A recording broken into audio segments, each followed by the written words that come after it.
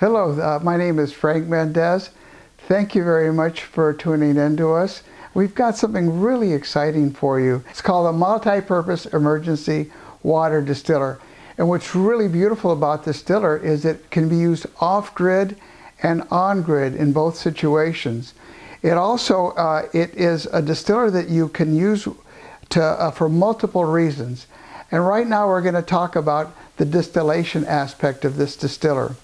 The distiller is, again, stainless steel, made in the USA, which should be really important in anything that you purchase.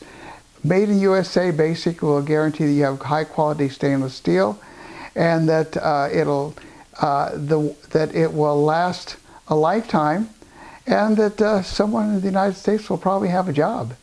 So let's go through this system. Here's from a previous video, you can see that this is the boiling pot. This is a condensing pot that we have for this distillation system.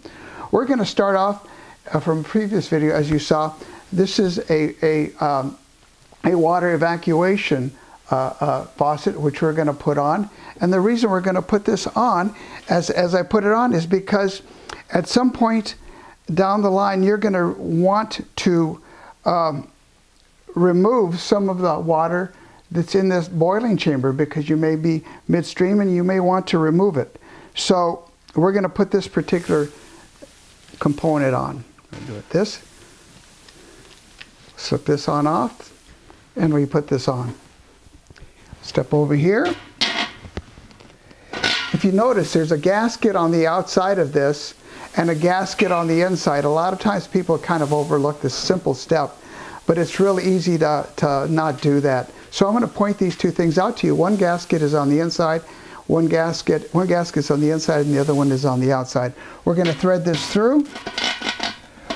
We're going to put on the gasket on the inside.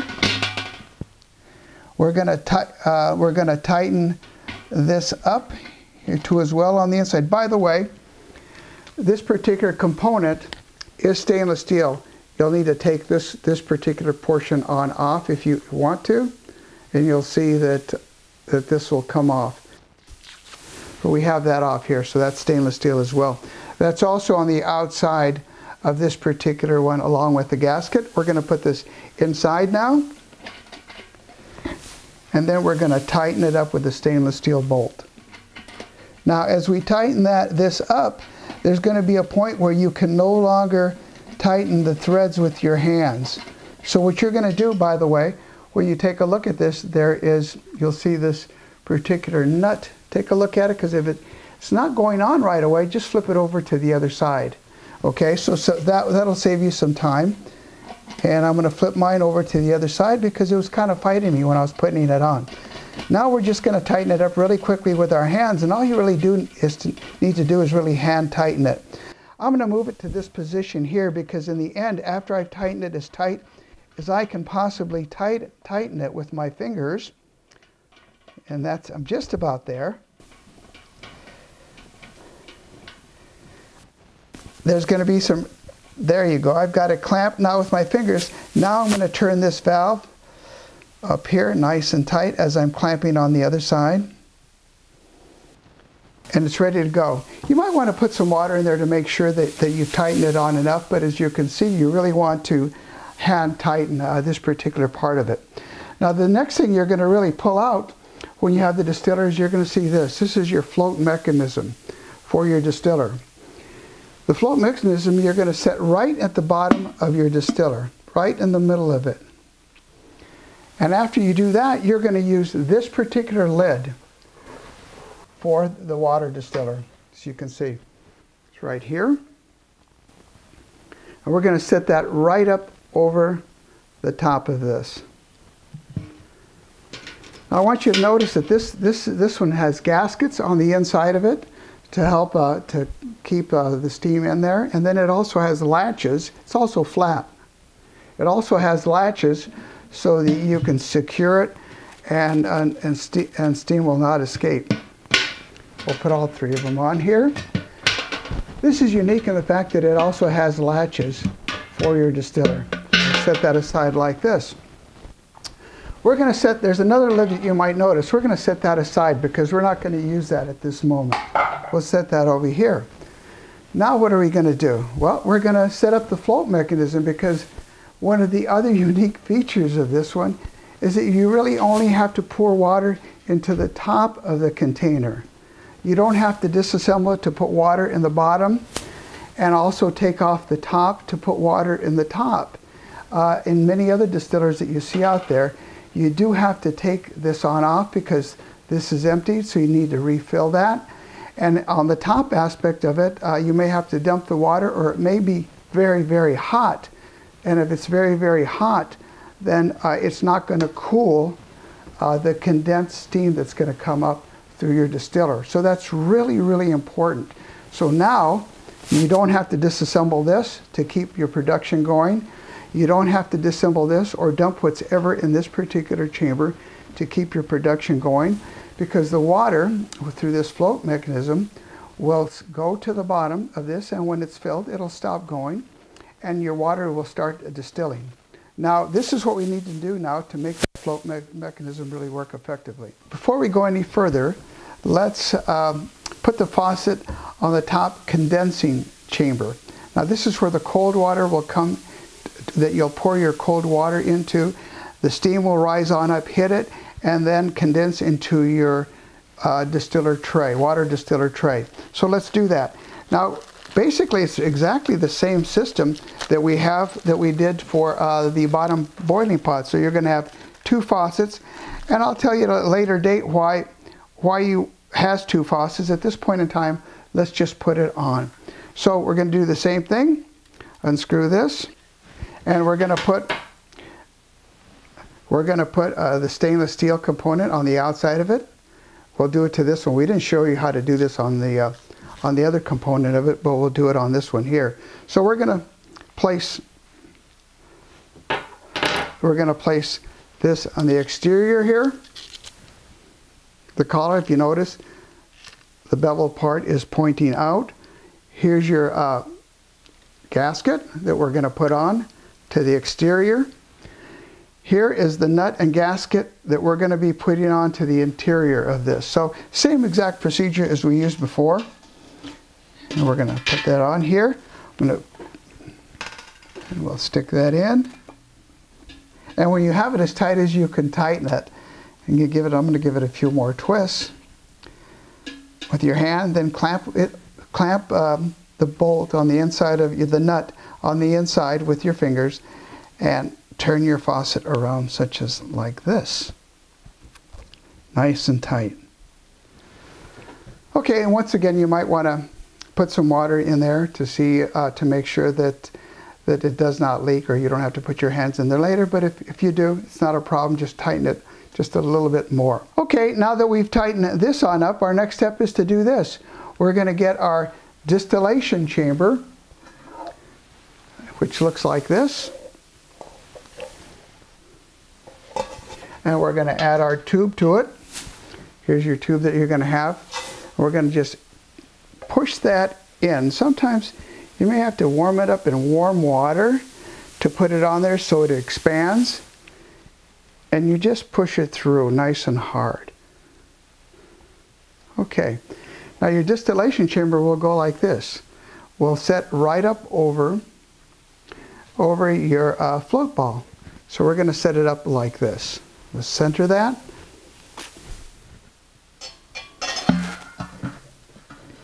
Let's center that right here. Now this particular side will be wherever you have the ball or the reserve or your product water will be going into. So this is where it'll go to, and this is the way it'll be set up. What we're going to do next now is set up your condensing chamber. Once again, water will be heated down through here, will come up through the bottom of this.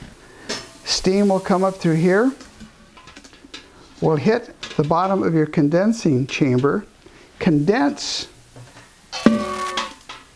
into this tray. The condensed distilled water then comes out through the tube into another bottle or container that you're going to use to drink out of or to carry your distilled water. Now we're going to set up the condensing chamber up on top of that. In time as you use it, you'll clean up the bottom of this to make sure that it's as clean as possible. So always clean the bottom of your boiling chamber because you'll end up setting it aside. There might be some dirt there, and we don't want that, the moisture which condenses, to come back into your distillation chamber and then inevitably into your water. So just a note for you to make with that. We're going to set this up now. We'll set this up aside like this. The next thing we're going to do is put the float guide stem into the bottom of your condensing pot. And basically you're going to see this. You're going to have yourself your gasket, which you're going to put right on the system. You're then going to insert this. We're going to have another gasket that's going to be on the inside of the pot. We're going to do this.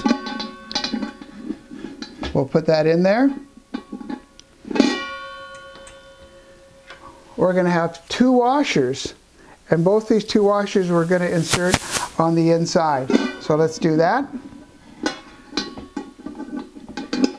There you go. And we're going to tighten that on up.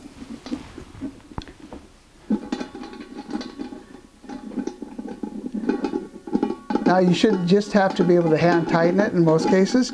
Just pull it through and just tighten that on up. Take special care and take a look at this particular part of it again. It's probably just the way you put in your washers and everything else is really important. So take a look at it. Now it tightens. See, you really don't need a tool. If you're having to tighten it a lot, then take a look at this portion of this video again. It's nice and tight on the inside, as you can see. Okay, now we're just going to simply lift this on up and guide it. We're going to use the guide. Set that in there.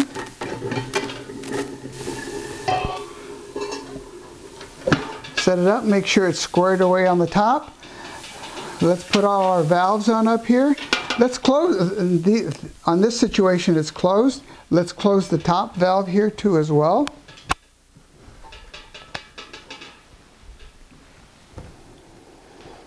And we're set to go. The beauty of this now is all we need is water.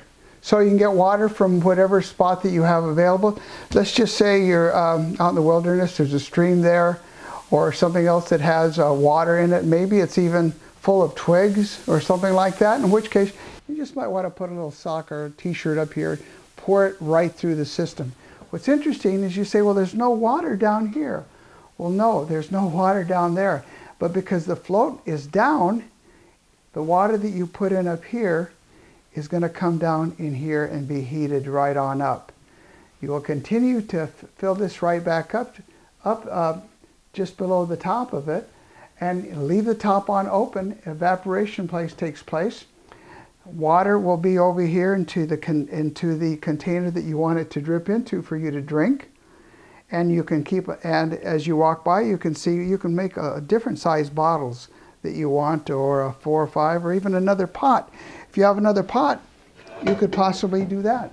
Place another pot here just to hold your water. So you can vary this on, empty this one out and keep it going. Now let's just say that, okay, you've got water down here and it's pretty hot, and excuse me, that this has gone down and the water down here seems to be pretty hot for some reason because the fire has been on for a long time.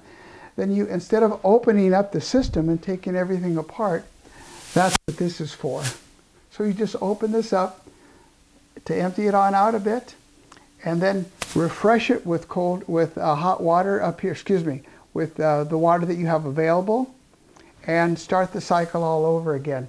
Again, the beauty of it is that you don't have to disassemble it, and that's what you're going to find to be really beneficial for you and give you higher water production. You should easily get 16 to 18 gallons on this per day, and it'll actually take less effort on your part because you're not having to disassemble and assemble things back together again. This is a great distiller because it's off-grid or on-grid. In other words, you could put this on a stove, on a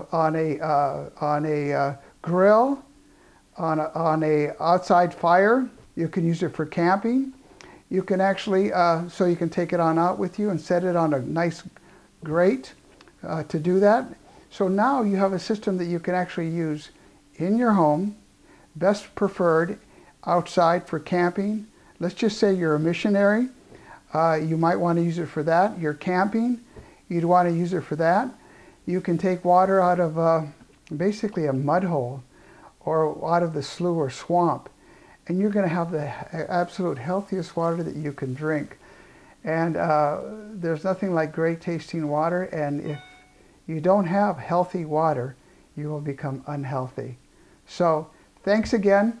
Take a look at this. You're going to love it. Give us a call, 612-701-7820 if you have any questions. And let me add this to the system too as well.